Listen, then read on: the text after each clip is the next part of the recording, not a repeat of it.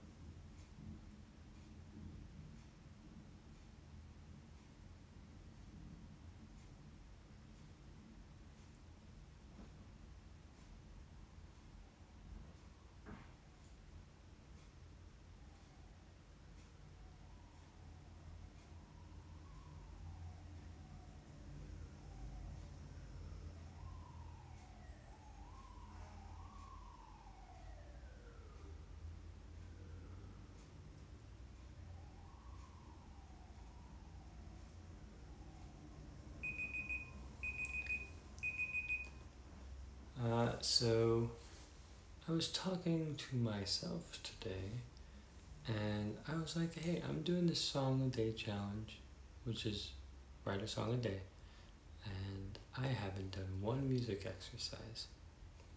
So I said, I'm gonna do a music exercise, and here it is.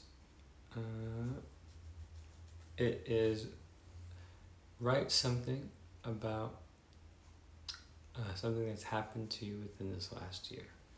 And so either instead of me putting on a timer for myself, put on a timer for yourself for 1 to 3 minutes and come up with a bunch of different memories, and then pick one within, so write them down after the list, after the timer goes off, then pick one of those exercises.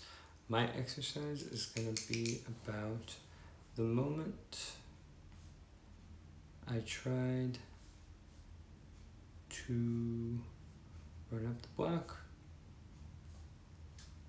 block, and I couldn't.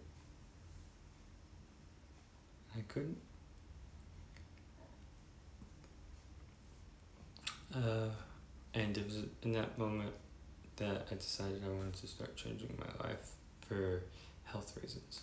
So, but it wasn't the change yet. So I think that's a really interesting thing to write about. People usually write about the things that changed, or like the downswing in their life. For me, only hindsight can tell you that this moment that I'm peaking was the tipping point of when the change was about to happen, and I couldn't see like the change. Also, who knows, like at that moment, if I really was going to change, if it was, because I've done that before many times, where I said I'm gonna change and I'm gonna do things, and I didn't do them. So I want to talk about that moment because I actually haven't reflected too much on that moment, and I think it'd be fun. So I'm gonna give myself a 3-minute timer and write a stream of conscious about that moment. And here's some questions that you can ask yourself in that 3 minutes, which is, where were you? Why were you there? Who were you with? How you felt? What you could see, taste, hear, smell, touch. And I got this exercise because I'm going to give my credit to this person, Emma McCann, EMMAMCGANN. I'm telling you, I went down this YouTube rabbit hole of like songwriting and how to improve your songwriting skills and how to write better songs or faster songs because of my Song a Day challenge. And I've been through a lot of stuff, and this so far was one of the most effective tools that I've seen. I haven't tried yet, but it looks so effective that I was like, I'm going to try it. So check her out, EMMAMCGANN. Wait, yeah, GANN. So, and she has her own music as well. She's doing awesome. So I'm going to start the timer now for 3 minutes. I'm just going to write about those questions and just anything that comes to my mind. Was running up the block. I spelled book.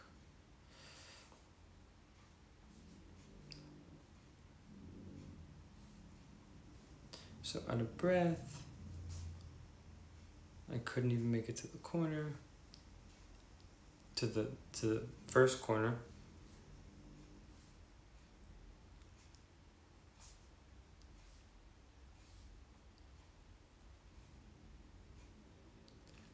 And I decided in that moment,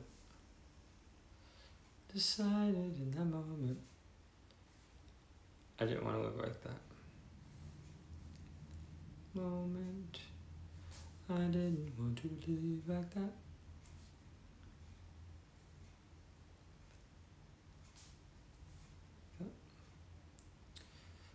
And so I went home. I literally walked inside my apartment and chugged a really big glass of water.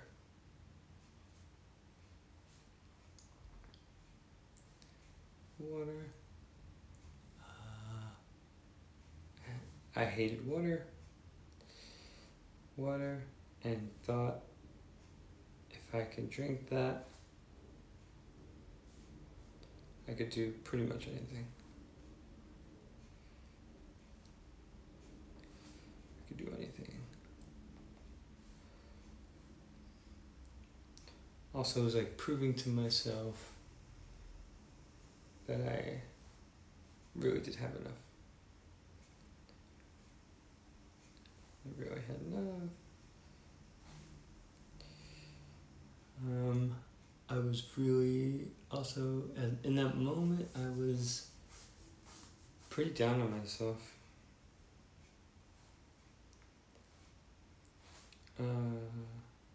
So prior to being that out of shape, most of my life I was very active.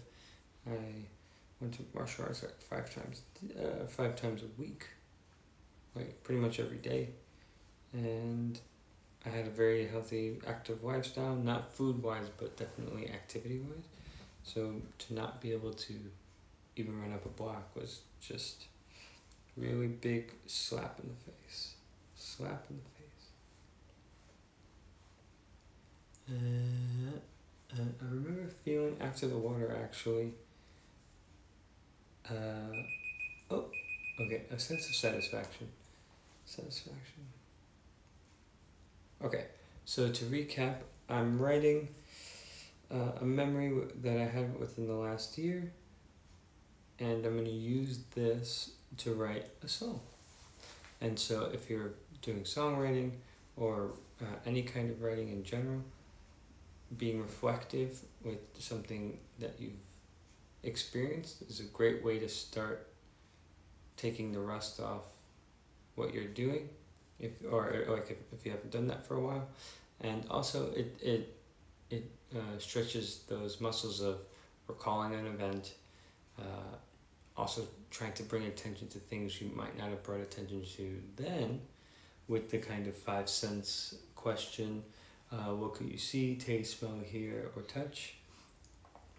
And if you can master those things and be aware throughout your day with those 5 senses, you can start putting that in your writing, and it'll enhance it. And instead of just writing pretty like one-dimensional, you live in a 3-dimensional world. So the more senses you can put in, the more description you can put in, the more the reader can see clearly what you want them to see.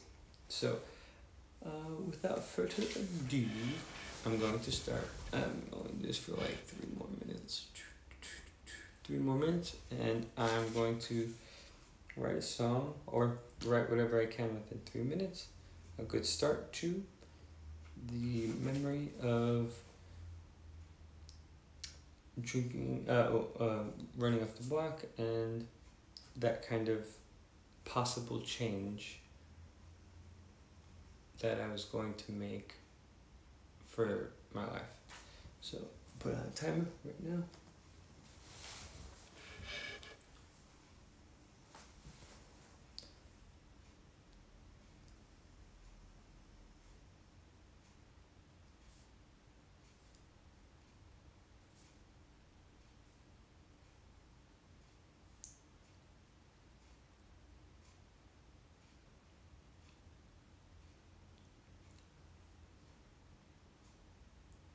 So I also encourage you to do this as well. And I'm just going to write instead of talk because it slows me down. Feel free to skip ahead 3 minutes if you don't want to just watch me sit here. Ready? Okay.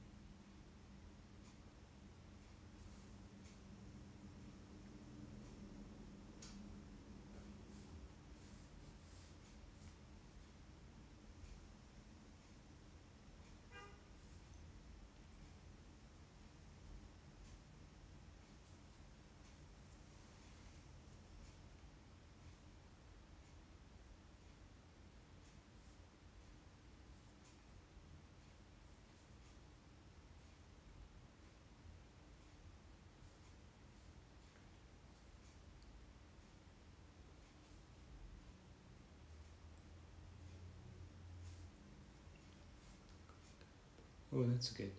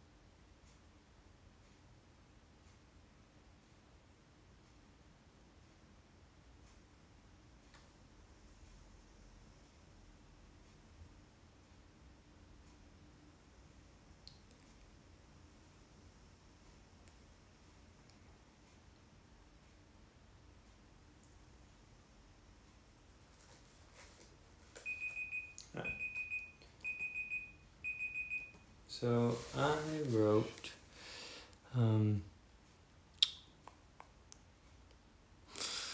if health was a race, it would be a marathon, not a sprint.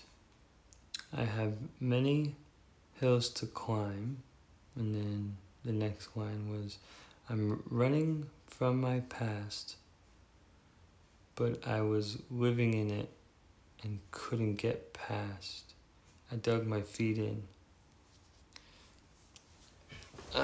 So I just finished writing a writing exercise prompt, which was to take a memory within the last year that you want to write about it.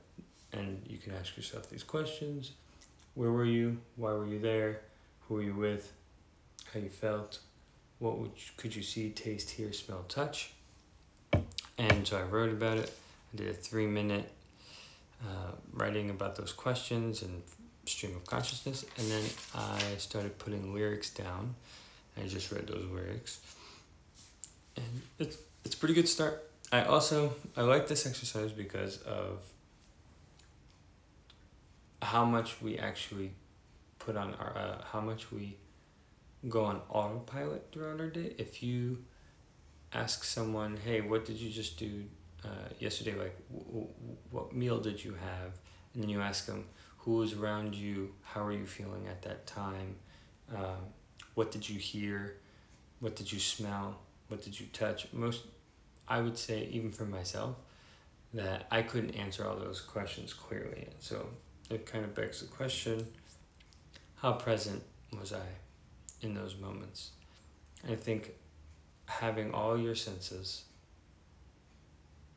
and being aware of what's happening currently in more than just one way, and more than just the way we're kind of used to, which is probably most dominantly like our hearing or our sight, or the thing that we are using mainly for whatever that experience is. It'd be interesting to change up that routine for yourself and for myself, and it will not only enhance your quality of life, but also if you're in the art field or creative field or I feel like any field, if you're bringing more attention through your senses, right? Even if it's just through your senses, you're still bringing more attention to your life than possibly you were previously. And that's the whole point of it. And I love that this is a songwriting exercise, and that it can be connected to life. I also love that I've read a lot of different songwriting exercises, and they're more like free flow, write what you know, and very kind of wishy-washy things, which some of them are good, and that's where you can start, and there's no downing it, but there's just something about this has so much intention to it, and I think part of the growth and wanting to make a change is just bringing more intention and attention to what you're doing. So I love that. So I wrote, I'll share it one more time. If health was a race, it would be a marathon, not a sprint. We all have many hills to climb. And then I wrote, I was running from my past, but I was living in it as well, and so I couldn't get past. And there's something weighted there, as I underline that, and I'm going to say write more. So I think I already found my song for tomorrow, but if not, then maybe I write 2 songs. We'll see. Maybe 2 songs tomorrow. What? 2 songs in a day? That sounds fun. I think I'm going to do it. Okay, so that's the exercise. Check out the person who I told you to check out, which is Emma McCann. I hope I'm saying that right. EMMAMCGANN. McCann. And see what this does for you. As always, if you have any creative exercises, prompts, any feedback, anything you'd like to share with me, please do. If you'd like to join me, send me a message and we can do one together. I have a few people who've already said they wanted to join, so it's pretty cool. And final thoughts are, some positive stuff. I'm a lot quicker at giving myself some positive feedback.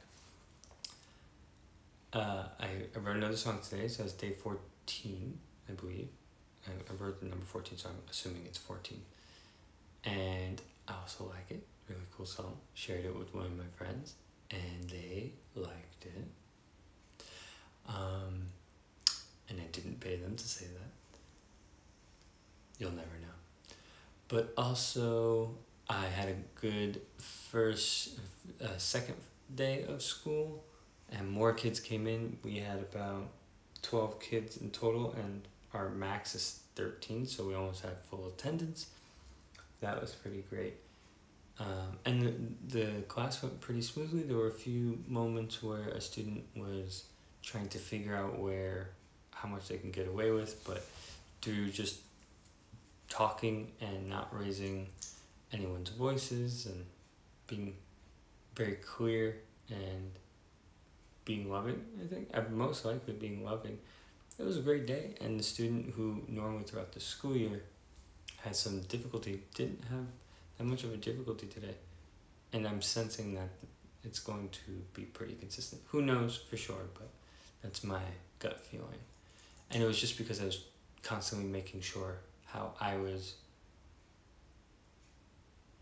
what I was giving out. That was really important for me. Oh, I journaled today. I did more of my Italian lesson. I'm on day 60 something, 4, 5, whatever it is, 6, who knows. And I reached out to a friend. That was fun. My cousin from Italy also reached out to me and said hello, so that was fun. Nice little surprise. And I did another video. I didn't do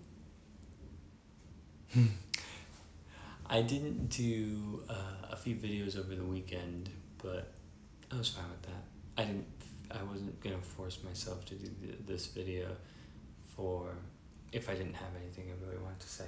But I just realized I can catch up on those videos with all these musical exercises. So moving forward, I might do more musical exercises because that's what I'm currently working on. So for myself, I'll definitely do that. And I'll catch up. So it's fine that I missed 2 days. It doesn't bother me. And that's it. I didn't beat myself up for missing the 2 days. And that's a big change. And I hope you have a good day. Bye.